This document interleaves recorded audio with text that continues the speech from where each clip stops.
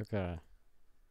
So I'm here to break down the project for uh my first song, technically.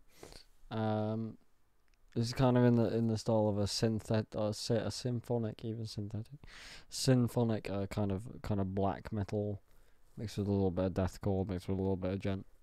Um, Symphonic progressive black metal. There you go. So it starts off here with a guitar. Oh, I should probably go over just the plugins to start with. So the plugins I'm using are Superior Drummer 3 with the Death expansion, a guitar which is Odin 2, a Real 8 for a final kind of little bit, and a guitar again which has extended articulations, another guitar which is down a semitone, another guitar which is the clean guitar, a Kraken hybrid which is the bass, an Omnisphere patch for choir, uh, a weird synth. Oh no, that's a human being. That is another choir thing. And then these are strings. And that's all the plugins. I also have some consolidated tracks. This is the choir again, just consolidated so it saves CPU pretty much. And same with these. And then this is strings contact down here. I have a kind of crash transition which I'll get into. I have a couple of those. And that's pretty much it plugins wise. In Superior Drummer 3, I'm using a Gretsch square badge from the 1980s for all the shells. That's kicks and all the toms. And then for the snare, I'm using Sonar Artist Series Cast Bronze, stacked with a WD collector steel, of course. Zildjian for the most part, I believe. Yes, all Zildjian apart from the China, which is a kind of a different type of crash, you could say, although it's not really. It sounds like a crash. It's used in the same context as a crash most of the time. It's just a bit more intense. It's a little bit more punch to it, really. And that's a manual. For mixing inside of Superior Drummer, there's just some leveling going on, and then a transient shaper and a compressor on the stacked snare, all routed out to buses for toms, kicks, snares, O's, overheads, room mics 1, 2, and 3. The mics I'm actually using here are, so you can go through and pick which mics you want to use. So I picked the kick right condenser, kick right dynamic, kick right dynamic 2, and then the kick right sub, and then the left kick is also the same thing, and they're all leveled in the same way. And I have a snare top condenser, a snare top dynamic, a snare bottom, which I'm not sure what kind of mic that is. I have a close hi-hat mic, which is being routed to the overheads channel because I don't have enough room to route them all out, basically. Then in the vac toms here, what's kind of interesting is you can get both the top and the bottom of the toms. So if I... So this is the top, and this is bottom. That's just a little interesting extra thing there. Ride is being routed to the overheads. China, 1 and 2, Splash 1 and 2, all being routed to the overheads. That's the close mics. The overhead channel is being routed to the overheads.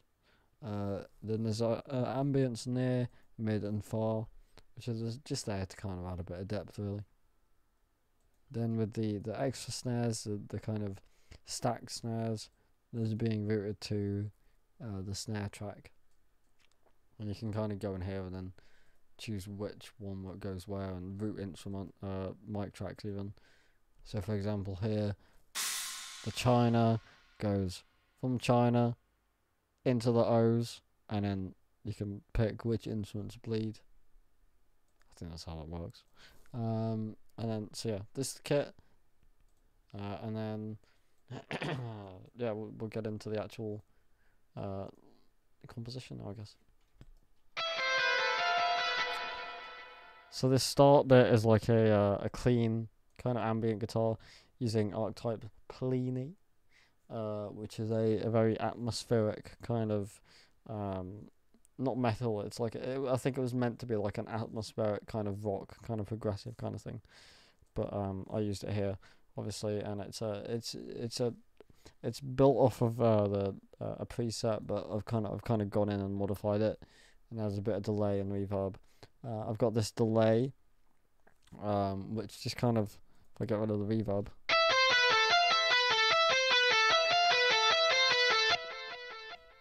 it's kind of an extra layer to it. Once again, adds depth, and then the actual reverb, which really makes it kind of thicker.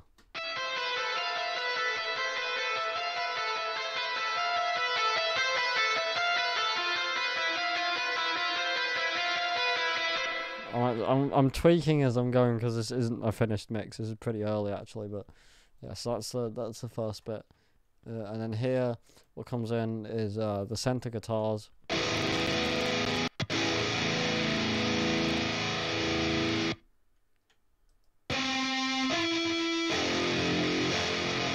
So these guitars are going into Nameless with a preset here, and then I've kind of gone in, and I believe I changed the mic positions. I kind of brung them in close just to get a bit more high end, a bit more fizzy, but obviously not too much. These are Ribbon 160s, and yeah, I believe. No, one of them isn't. I thought one of them was louder than the other one, but it's not. Lots of mids actually, believe it or not.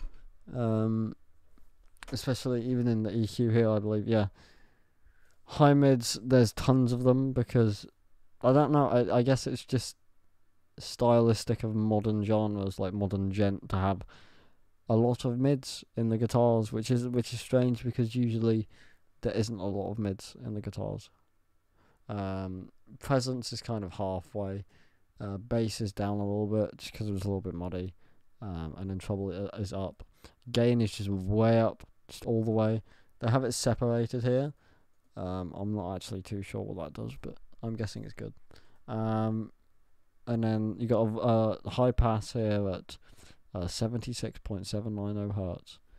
And you can see where that is in relation to a keyboard, which is pretty cool.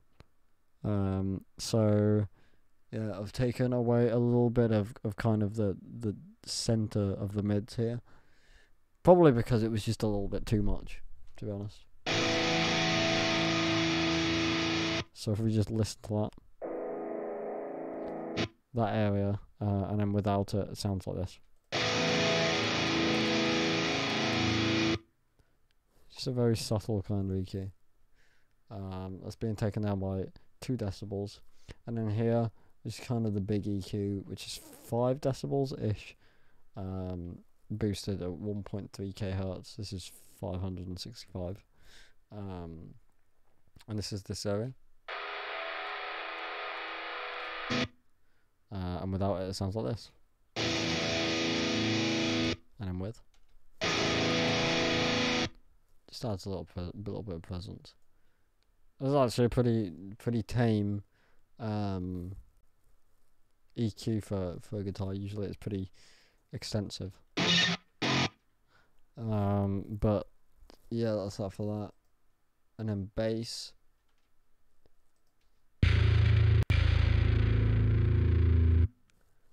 Some people don't use this much distortion. I do it just because you need this kind of wall of distortion, for this kind of genre at least. So yeah, it's important to kind of just have this between the 2 guitars, just a wall of distortion. Otherwise, it sounds very weak. So that's all the guitars there. Drums, oh boy. So all of these. All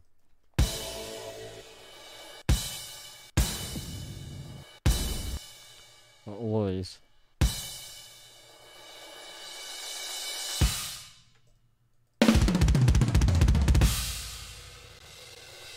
So these are, well, I've already shown the drums. The kick here, I think this is the most kind of, yeah, this is the most that I've done here. Very strange EQ going on. I'll kind of go through this bit by bit. So this is the raw sound.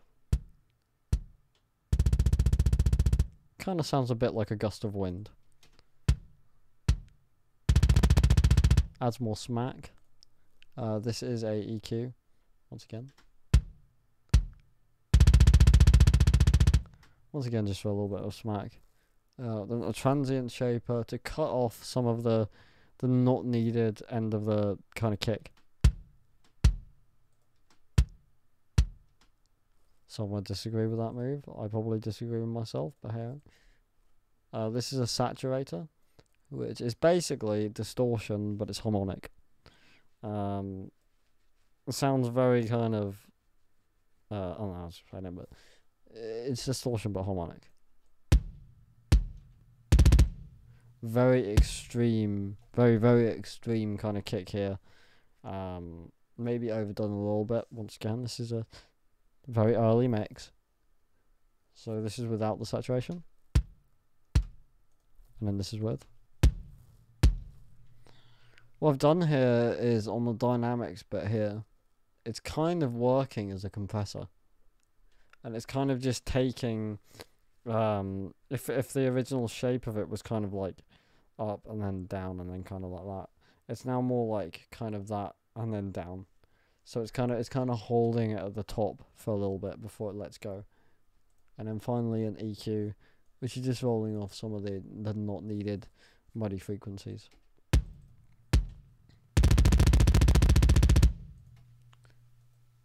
So yeah. Snare wise, very buzzy actually, but yeah. This is the raw sound. Turn it up a bit.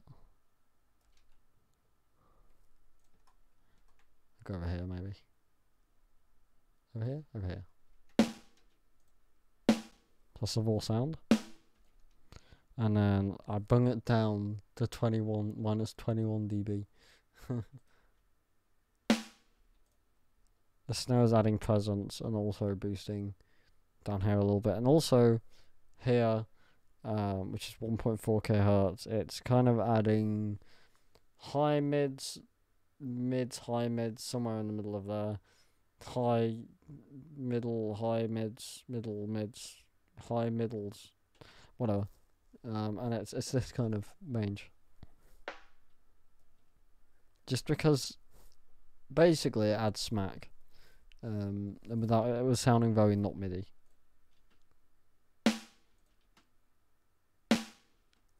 Very subtle. This here adds presence. Once again, maybe overdone a little bit, but oh well, you get the point. Devastator, which is a little, I think it's it's either distortion or a saturation. Multi-band distortion unit, it's right there. And that's just kind of, it's working as both a compressor and a kind of distortion, I guess.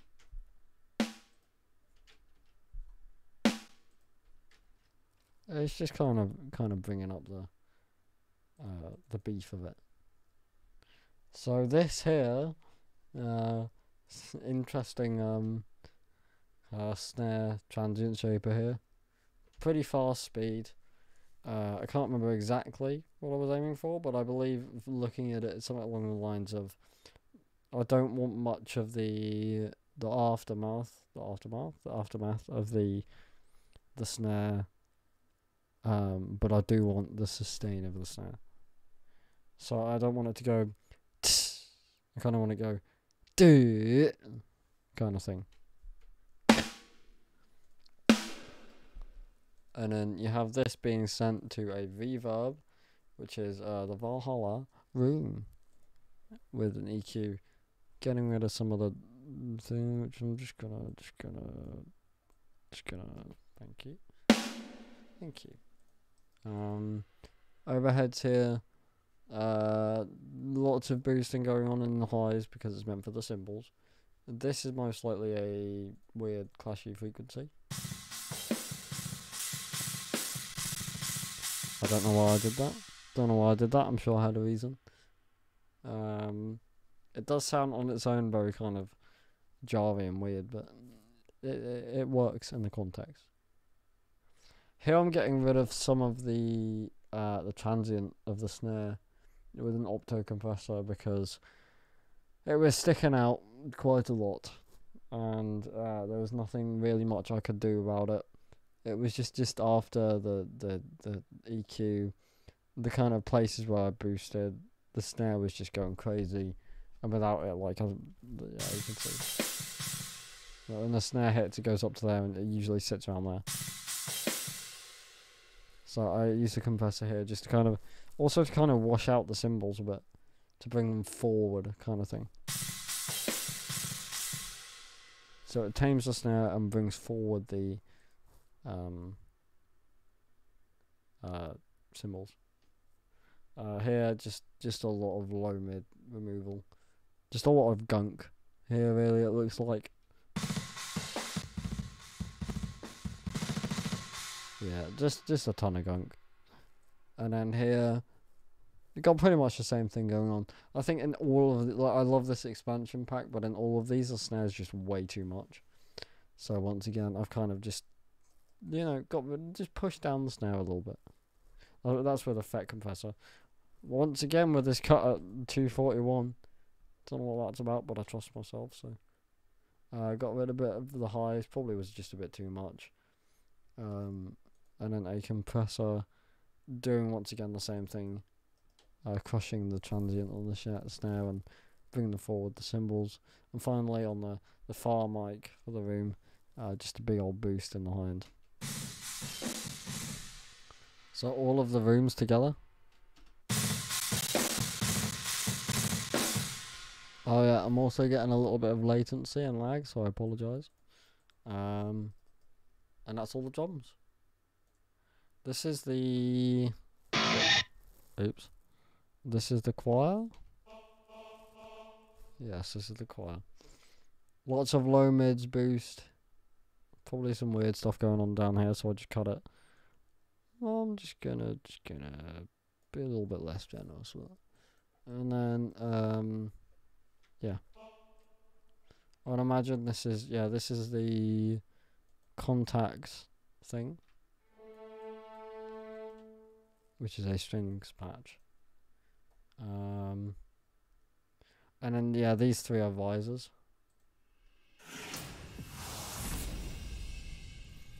Just to kind of blend the bits, really. This was meant to be a compression send for the snare, but guess I just never really did anything with it, really. Oh, I'm laggy. Very, very laggy.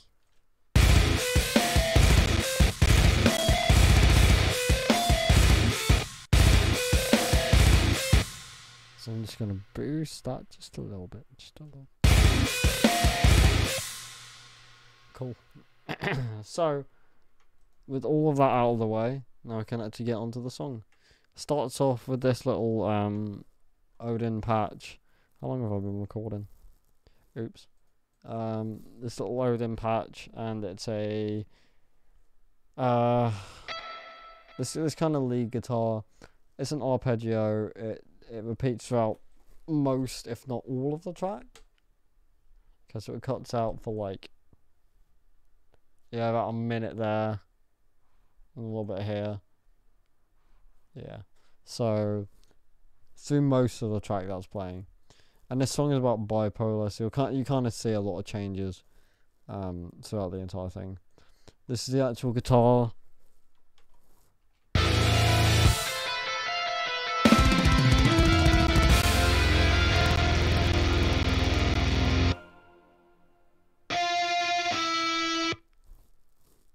And here we have harmonics going on, which in MIDI, to kind of make harmonics happen, you have to go down here. You have to go down somewhere. Hello? Oh, yes. Right, yes. So on this patch of Odin, you trigger the harmonics by making them full velocity. So then if I do the same note at a less velocity, it'll get rid of that. But usually to trigger those kind of things, it will you'll have to place down a note down here. For example, with Odin, G sharp 2 is a bend. So yeah, there's these kind of big chords. It's not chords, but it's just like stacks. There's just stacks of things going on, and then here we get to this kind of death metal-y symphonic tremolo picky part.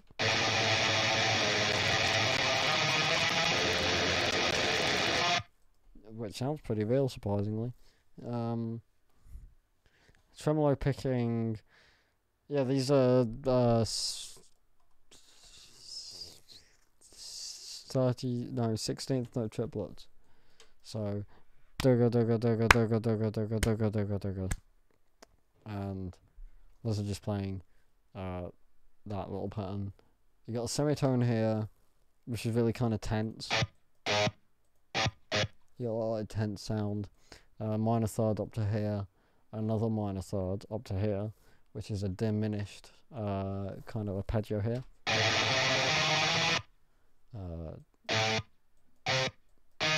So that forms a diminished chord, and then we go up to the E here, and then back to down here where it's doing the thing with the semitones again.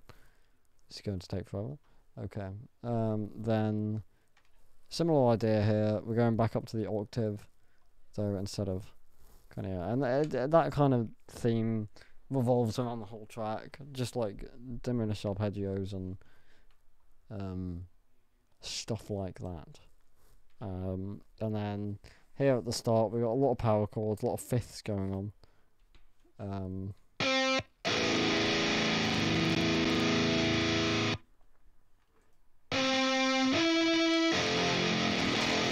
So here this is going from C to E up to a semitone to F, which is kind of in the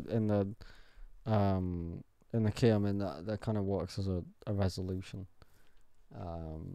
Which this song is in A, I do believe, A minor, I think. Sounds like it. Yeah, and then this kind of theme of this harmonic on the last bar also kind of happens. And then we have this stack, which is just a fifth with an F down there. So yeah, that's the guitar for the first part. Yay. Extended articulations here. For some reason I split up this bit. I believe it's because this other one can't go as low as the extended articulation patch on Odin. So there's that. Over here we have once again a lot of kind of harmonics, and these so one way to make things sound a bit better is to sustain the notes. A lot of times it will kind of be like this, which is just it sounds fine, but it's a lot more kind of ambient sounding if you get it as.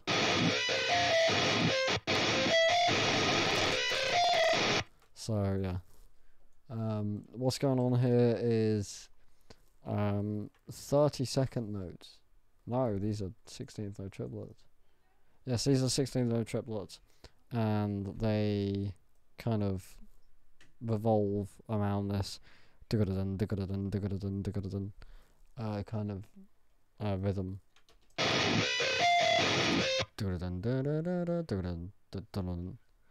And then here, just going for a little bit with the 16th note triplets, and then more harmonics and these kind of genty staccato kind of thing. Here we've got a tritone, just a bit tense really. It's kind of the apex of the track is around here. Apex meaning like the highest point of tension, I guess. Once again, you'll realise throughout most of this track it's playing semitones apart. So this kind of da da da da, like at the start of the jaw scene, da da da da da da da da da. Which is just really ambient, mysterious, and kind of looking down. You know, when you're on a really tall kind of place and you're looking down, it's just like whoa. If you're scared of heights, that is. If not, you're a psychopath. So this bit here, yeah, and the lower section we're playing just straight fifths, as always. Lots and lots of semitones. Lots of semitones. Here we go into an extended articulation patch. Might take a while to get through. So basically,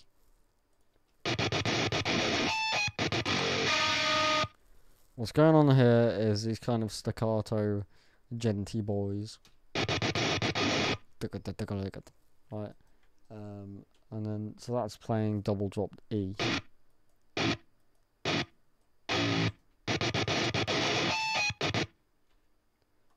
And then up here we've got those big old harmonics. This kind of thing is inspired a lot by Viljata, which is a Swedish progressive metal band, is what they're called, but it's very clearly gent. As I was saying about the articulations down here, G sharp 2 is doing a bend, just great for building up some kind of tension and making things more interesting than just duh. That's duh. And then right here, so this is G sharp 2 is a short bend, and then A2 is a long kind of bend. This is impossible to play, by the way, because you can't bend two notes like this, the way that it does in this track. Like you can bend two notes simultaneously, but the way you'd have to bend it to get this to work would be like you'd have to do gymnastics. Not to mention that most of the things here you would need 17 fingers for. Also, these kind of high-pitched things in contrast with the low-pitched kind of chugs is very, very gentle here. This is literally just like a percussive. So that's a thing. And then these are weird alien noises.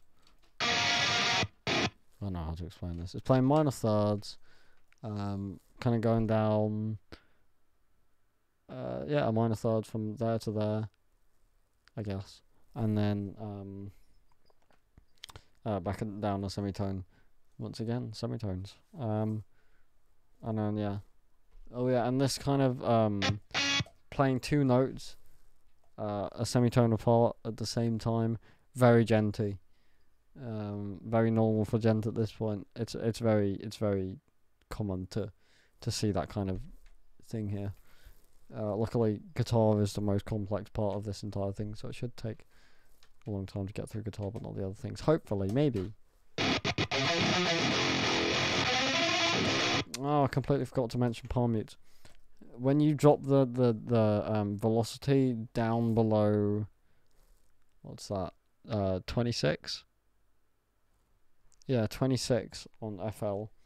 You get palm mutes, and palm mutes are really great for kind of chugging and like instead of letting it ring out, it's more percussive. It's got more attack. It's a great way to kind of like put like an intensity under like and contrast the higher notes as well. It's grateful. It does lots of things. Like here, you've got open notes down here, and then little chuggy bits.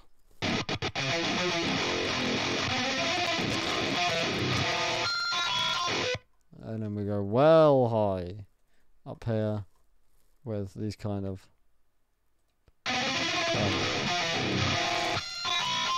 where am I? The hell? Okay, well it's not showing up, but we go up high here for more semitones. Alright, yeah, sorry. So here, we're going up here. Semitones, semitones, semitones, semitones. And then this is a tritone away from the main kind of riffage point there. So, leads us on to the next section. Why are the guitars or the drums playing?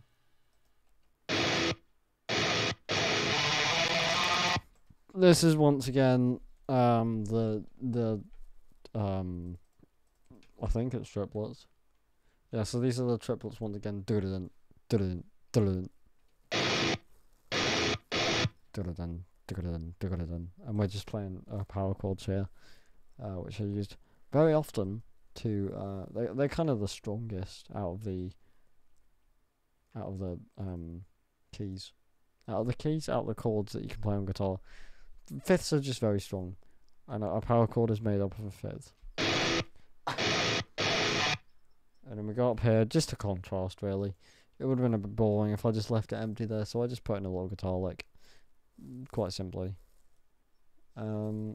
This song switches, just to mention, this song switches between keys, I think it's 4 times.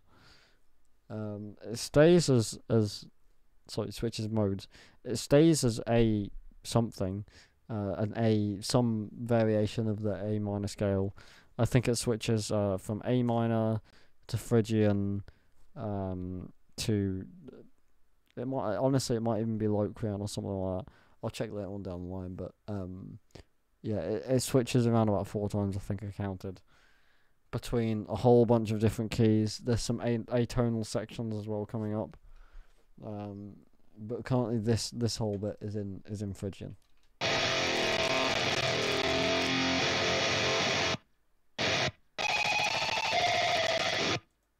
Yeah, just contrasting, a lot of contrasting. Once again, this is harmonics. Very odd to do. Like I said, there's no way this is possible. Playing harmonics, tremolo picked. So that's a new one.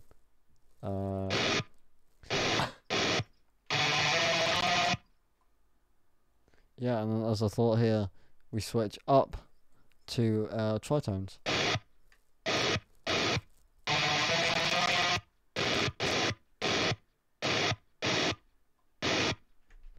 Very, very, very atonal. And that's that for that little bit. It's like in a little orchestral section. And that leads us on to the little final bit here. Which is a very genty part. So what the hell is going on here?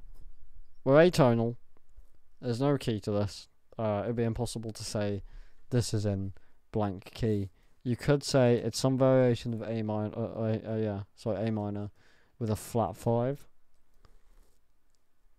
Yes, A minor with a flat 5.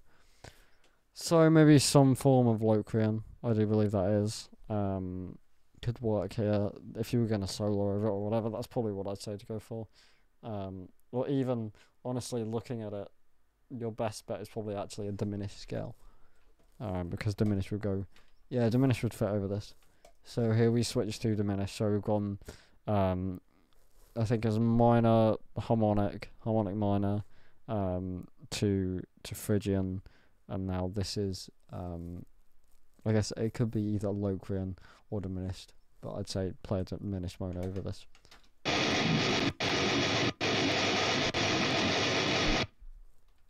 So this is very. I'm actually just gonna.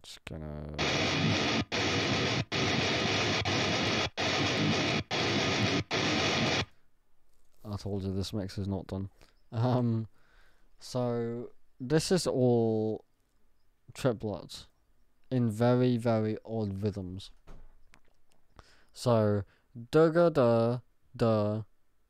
So da ga da da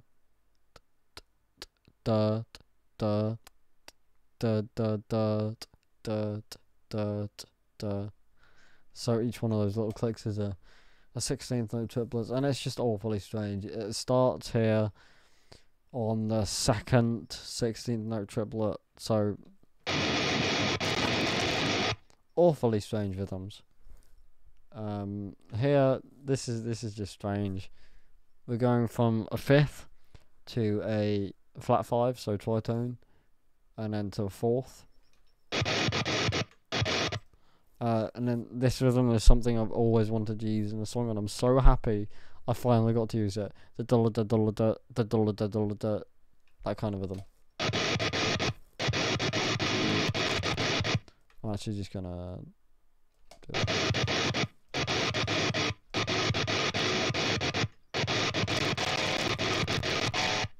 So yeah, we go up to here to the tritone, literally just bringing this up an octave. Super simple stuff. Nothing about this composition is anything spectacularly weird music theory wise. It's just atonal, a bunch of key changes, and tritones and semitones. So if you class that as advanced, then this song is the most advanced you can go. But if you class that as advanced, you need to go take a lesson.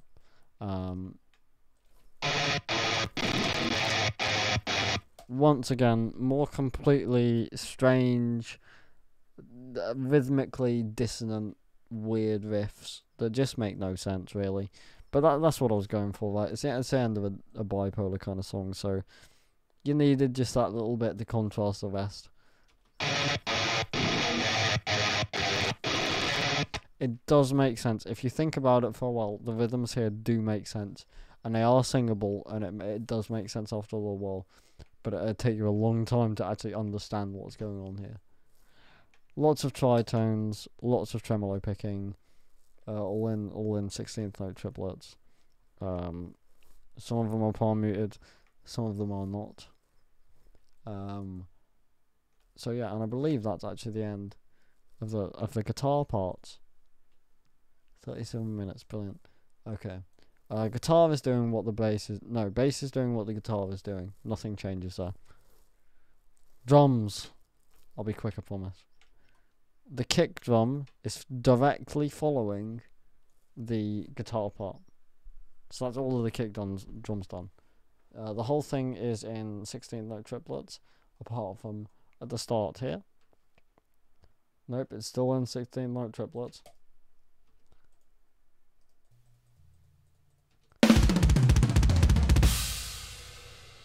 So this kind of right left kick right left kick right left kick going down the toms, super simple stuff, super corny stuff, very cheesy and unoriginal. I apologize. This kind of thing was actually hard to program in. It's hard to do like a crash roll or just a roll in general, like on a virtual drum plugin. It's just so difficult to do. Like listening to it, you can kind of go, "Oh, that's not real," but it works good enough.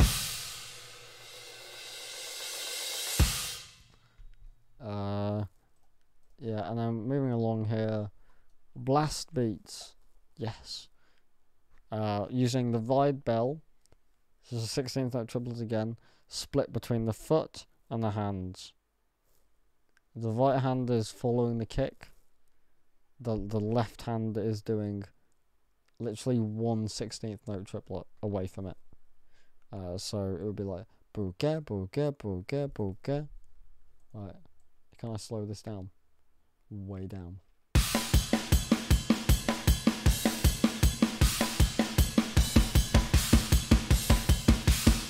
Right, and then if you speed it back up to normal speed.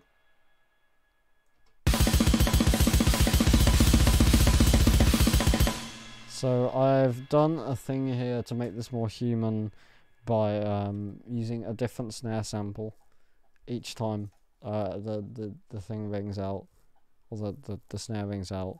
It's not a different snare sample, it's just alternate hits. You could even think about it as like how it would sound if the drummer was hitting a different part of the drums or the snare every time he hit. And you can do that inside Superior Drummer. by just clicking the little button that says alternate hits. So the wide belt up here, like I said, is following the kick. There's a crash of some sort in quite a lot of places. It generally seems to fall on the 1 and the 3.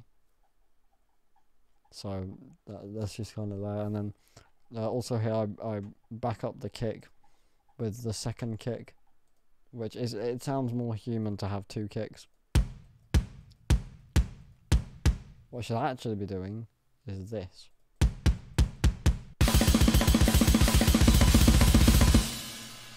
Tuning one of the kicks very slightly lower than the other one. Here to make the snare roll sound more realistic, I've taken down the velocity, and I've taken down the velocity on the blast beats in general to make it sound more human.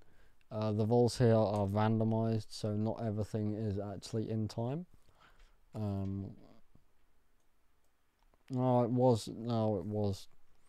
These are not 16th note triplets, I apologise. These are 32nd notes.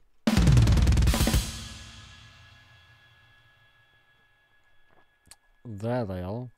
Back here, no, I was right. Back here, it's 16th note triplets, and then all of these little fills.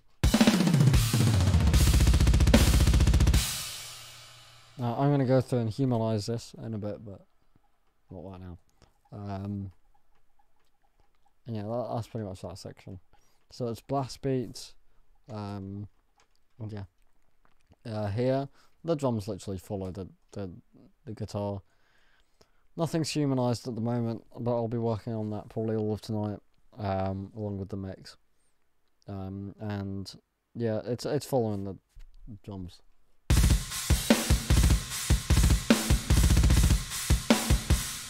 There's a China up there. I couldn't find it. Yeah, I think that's pretty much it.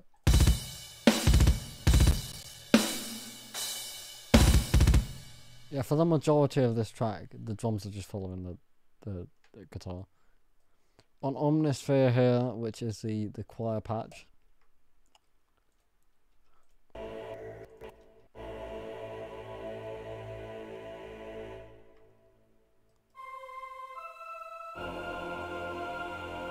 It sounds absolutely shocking. It's really, really bad. It sounds so cheap. But it's the best I've got. Unfortunately, I don't have a choir.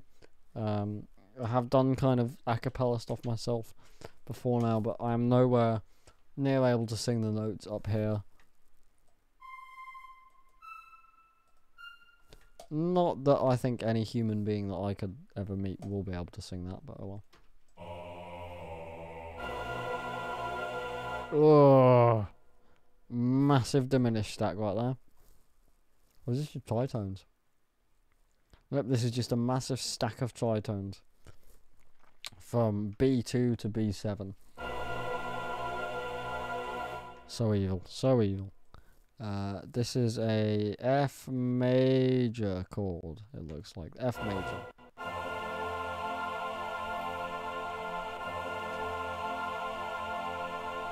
And here we go into the tremolo picking guitar riffage thing.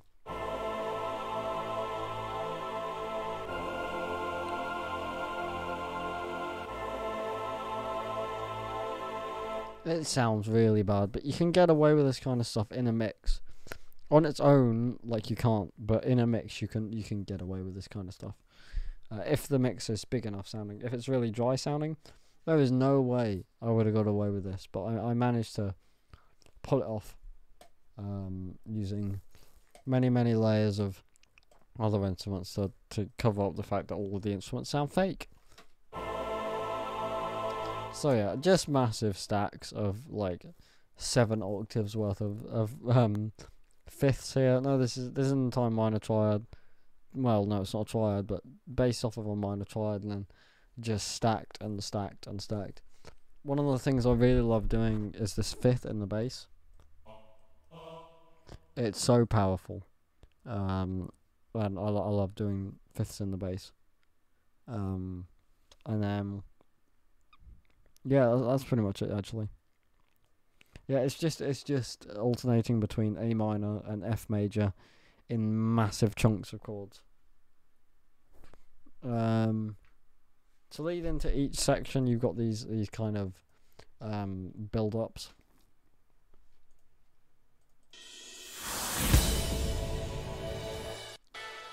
And that, I do believe, is it. For guitar humanization wise, I randomized the timing a little bit for the so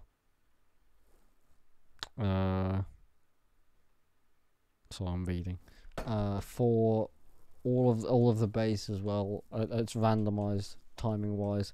I haven't got round to humanizing the drums yet, but I'm going to do timing, velocity, and kind of alternate hits humanization.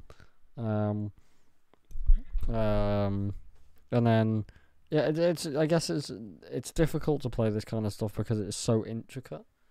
Like, it's really easy to play a like C, F, and G chord progression right, but when you're like jumping from one side of the fretboard to the other side of the fretboard on the other side of the strings, like, it gets really difficult to play that kind of stuff because you just need like a massive amount of muscle memory and training to be able to accurately pull off that kind of a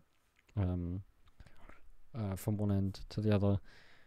Technique wise for the drums, I would imagine all of this would be using mainly fingers and not wrists and arms. If you want to hit hard, use arms and wrists. If you want to hit fast-ish, use wrists. If you want to hit faster, use wrists and fingers. And if you want to hit quietly but fast, fingers all the way. French grip technique would be used on the snares for the blast beats, and this kind of push and pull technique might be used on the vide, where you kind of bounce a stick in between your hand. And then for guitars, there's just lots of like jumping from one section to another. For the choir, I would imagine if it was going to be performed live, the bass singers would be using their subharmonic register, which is a register using phi below your actual register. And yeah, for the high singer, I don't know because I've never done high stuff because I'm a male. Yeah, strings, copy, omnisphere, and I think that's it. But basically, making it sound real is just a case of adding human error, adding kind of different articulations, and making sure that there's little fret buzzes and that kind of stuff. Along with, obviously, noises happening after the fret was meant to be muted, and little scrapes and scratches and all that kind of stuff. Making it sound real, I guess, is important because it really defines kind of cheap sounding, I guess. Like, usually if I hear something and it sounds fake, I'm like, that's cheaply done. Like, you can do better than that, I guess. And people generally dislike fake instruments. Fake, quote unquote. Obviously not having any human error is the dead giveaway of a fake sounding track, and yeah. So I'm going to leave this here. If you listen to all 48 minutes of this, you're brilliant. And yeah, thank you.